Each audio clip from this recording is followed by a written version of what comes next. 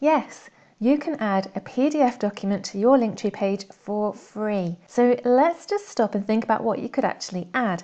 It could be a price list or details of all your programs or online courses that you offer, or an ebook or a guide, or a list of frequently asked questions.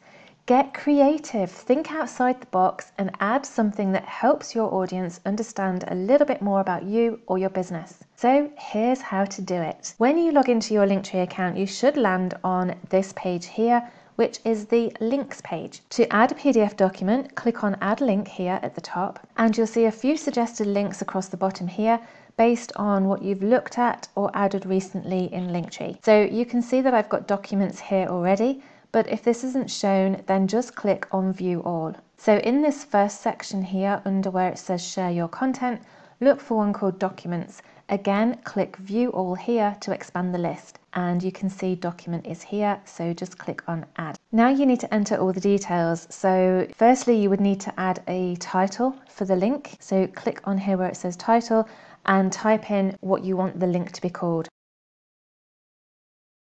Once you have the title in, there's also the option, if you scroll down a little bit, there's also the option here of including a description if you wanted to, which shows underneath the PDF preview. So I've got my title in here, and then you need to upload the file. So just click on add here and choose where your file's located. So it could be from your device, it could be a URL link, or it could be in your Google Drive. Navigate to wherever the file is saved and then click on upload. So you can see that it's automatically switched this link on already, and you can see it in the preview over here on the right hand side, and there's a little drop down arrow to the right of the title here, and when you click on that it expands and shows the preview of your PDF. So you can see at the moment it doesn't really fit in with the rest of my page, so I'm just going to switch this to off so that nobody can actually see it at the moment, and I'm just going to make some changes. So now this has been uploaded, I can click the cross here to come out of it, and I want to quickly add a thumbnail image so it matches the rest of my page here. So I'm going to click on add thumbnail icon here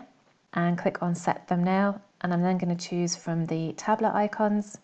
I'm just going to do a quick search for a light bulb, and we'll just use this one here. So that's fine, and I'm going to click the little cross here. So now I can toggle the switch back to on, and you'll see it appear in my preview over here on the right, and it looks like it kind of matches the rest of my page now, so that's fine. If you want to see the proper page in full, then click on share in the top right corner and go to open my Linktree. This opens up your Linktree page in a new tab, and you can see this is the PDF that I've just uploaded to my page. So when someone clicks on the link here, they get the preview of the PDF, and there's a button at the bottom called view. If they click on here, it opens up as the actual PDF, and there's the option here to download it as a PDF if they want to.